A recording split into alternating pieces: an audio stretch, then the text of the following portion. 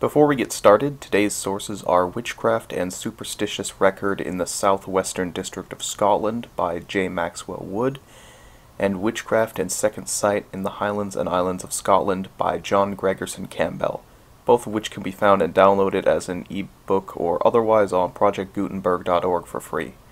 I highly recommend both these books as well as that website to anyone who would like to learn more about this topic, which I have only scratched the surface of. Links for both can be found in the description below. I would also highly recommend Halloween Lore, a collection of folklore by Carolyn Emerick, which can be found on Amazon. Link is also in the description.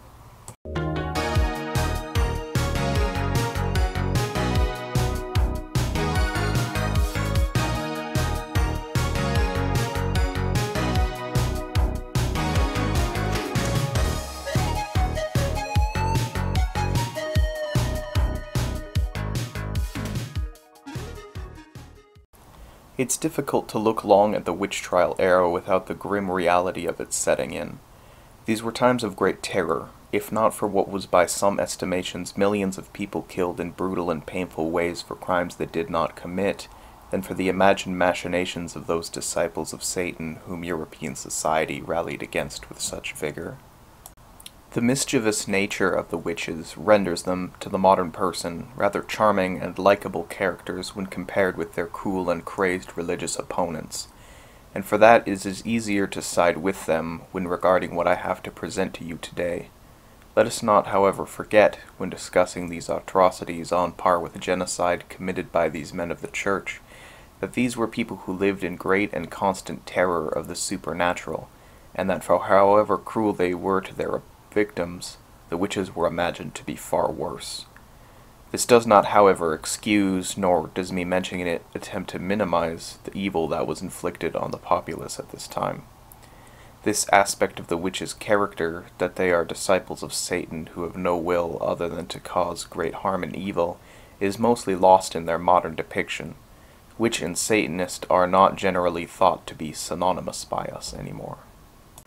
While the witch trial era occurred all over Europe, today we will be focusing on Scotland.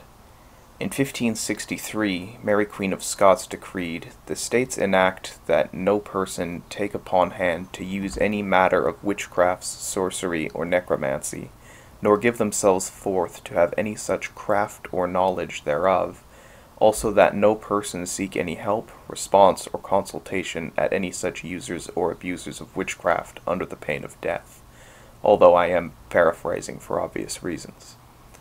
For hundreds of years thereafter, being accused of witchcraft meant nearly certain death. The justice system, for lack of a better word, had means of discerning whether or not the party was guilty. There are ways of telling whether she is a witch. One such method involved the witch's mark. Witches were believed to hold cruel ceremonies whereupon they would, in a fire, sacrifice their victims to the devil himself.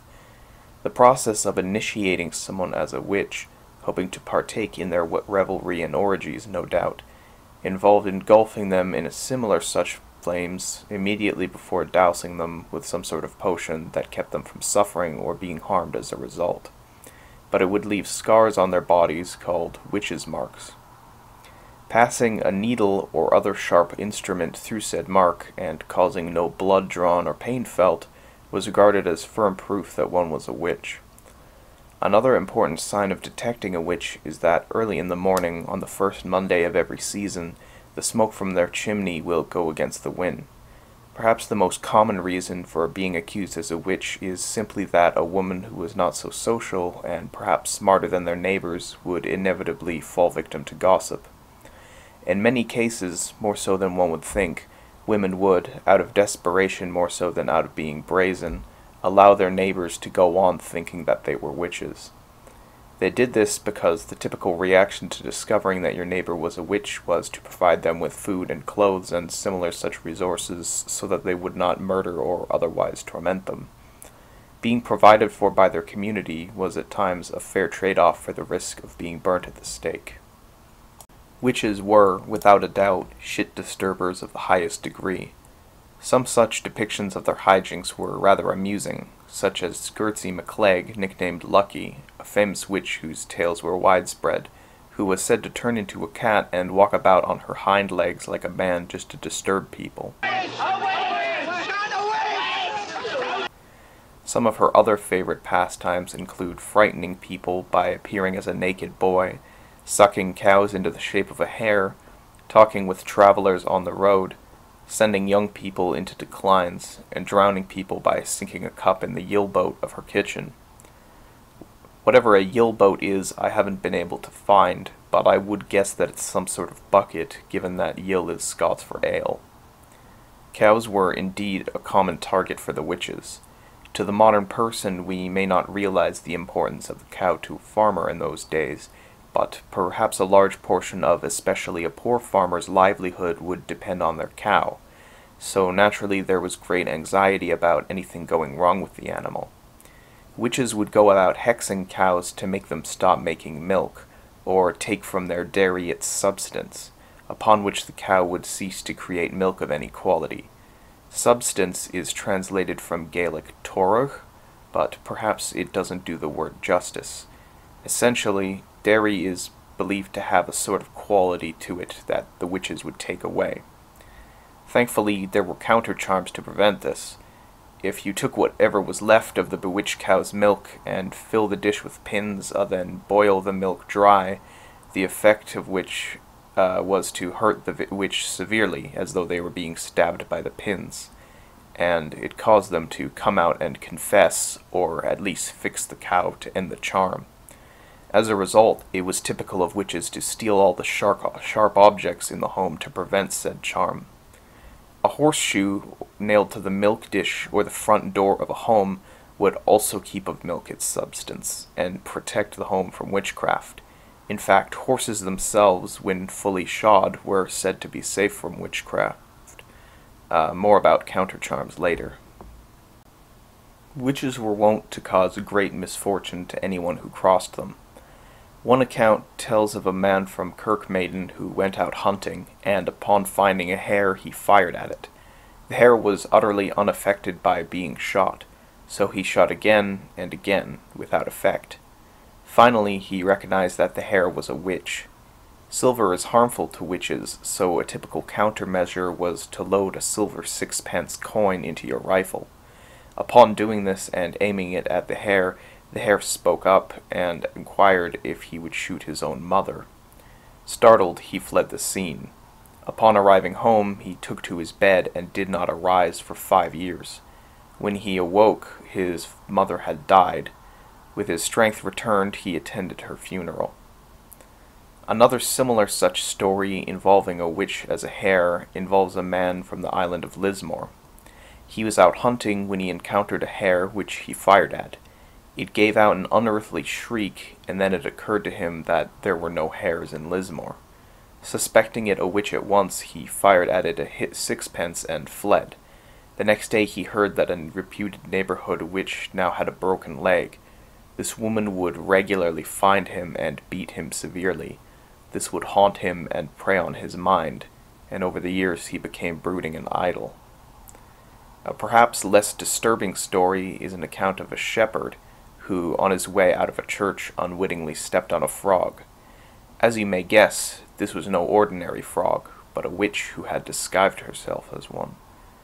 The witch, having been seriously injured by the oblivious shepherd, sought revenge, so she followed him for many years, but the shepherd was a pious man of the church, so she could not affect him. One day, however, he forgot to say grace before a meal, and the witch suddenly had power over him. The witch summoned an avalanche that hit their house and killed him and his entire family.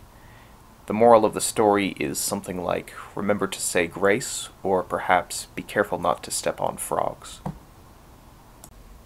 Witches as animals is a common trend in their accounts. Animals, especially cats, found in places deemed unnatural were suspected to be witches. Perhaps to the relief of one dairymaid, even a whale could be used as a scapegoat.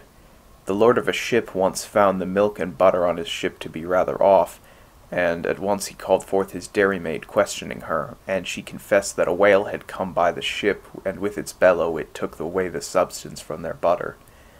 The lord, being an honest and unsuspicious man, accepted this explanation. Another tale involves a young man who was going to meet with his lover. On the way, a cormorant began fiercely splashing him with water, so he gave it a proper whack on the back with his cudgel, which is sort of like a small bat, and it flew off. Upon arriving at his destination, the girl's mother met him at the door and told him she didn't know what was wrong and that her daughter had suddenly fallen ill with a very sore back. Knowing at once that she was the cormorant, he told her he didn't want to speak to her or her daughter anymore. She threatened him, but no harm came of it. One day, a man sailing into a harbor with a load of peat noticed a couple rats sailing alongside him. In a feat of poor judgment, he chucked a piece of peat at them. They responded by summoning a storm that nearly wrecked his ship, and he only just recovered. In the Highlands of medieval Scotland, even sheep could be witches. One day, a man was walking home from a neighboring village where he had bought a new gun, when a black sheep began to sprint towards him. At once he loaded his rifle with a sixpence and raised it up to it, but before he shot, the sheep transfigured into a woman he knew. She told him that she would do him no harm if he kept her secret. He did this for years, until one night, drunk at a bar, he dared to tell this story. He was found drowned soon thereafter. There are dozens more stories like this, but I can't go on forever, so this was just a selection of ones that stood out to me. I highly recommend giving those sources in the description a read. It would be a shame to talk about the witches without mentioning the spectacle that is the witches' ride or Hallowmass raid. All the witches of the world would, like a swarm of bees, all fly off into the air at midnight and fly about the world in a great gathering. Their mount was not limited to the broomstick. It could also take the form of ragwort, hares, cats, chickens, and sometimes even eggshells. The inefficiency of such vehicle no doubt was meant to show off the witch's power. Witches would also ride post a human steed. Riding post is when a person is turned into a gray horse that can apparently fly and is ridden about. Higher-ranking witches flew about on chariots, or on special brooms made from the bones of a dead man, the seat from the leather of a newborn child, which is probably, hopefully, the creepiest thing I'll ever say on this channel, and the iron bolting holding it together forged in the smith of the devil himself. This witch's ride originates from the Wild Hunt, where the Norse gods would fly about the sky on their mounts, and this is the same reason why Santa Claus also flies through the sky on his sleigh and reindeer. This has led me to wonder if Santa Claus is a witch, but I digress. To this day, there's a tradition in Sweden where on Christmas Eve you hide your brooms so that the witches can't make use of them. I've heard of others in modern times with a fonder view of the witches who have begun leaving their brooms at the hearth for them. Another important aspect of the witch's character is her companion, the familiar. The familiar served the witch as a teacher, partner, and attendant. The source of the witch's power was from their familiar. While the familiar is most often depicted as a black cat, it could be any animal, but animals that were common to the peasantry were typical, such as a dog or toad, the latter being especially powerful. Familiars didn't always, and some insist that they never did, have a body, but were rather incorporeal, hence being called a familiar spirit. The familiar was often also a folkloric creature, such as a fairy or hobgoblin, and could also be a person who had died and now resides in the fairy world, which the Irish call Tír na nÓg. There is a muddled concept of the fairy world and the land of the dead in British folklore. Because of the familiar, merely owning a house cat could at times be proof of witchcraft.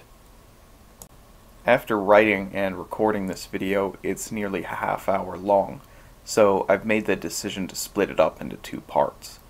In the next part, we'll talk about charms and white witchcraft, the counterpart of the evil black witchcraft which I have been discussing in this video. So, sorry to cut it off here, but that will be all for now. The next part should be out shortly. Thank you so much for watching.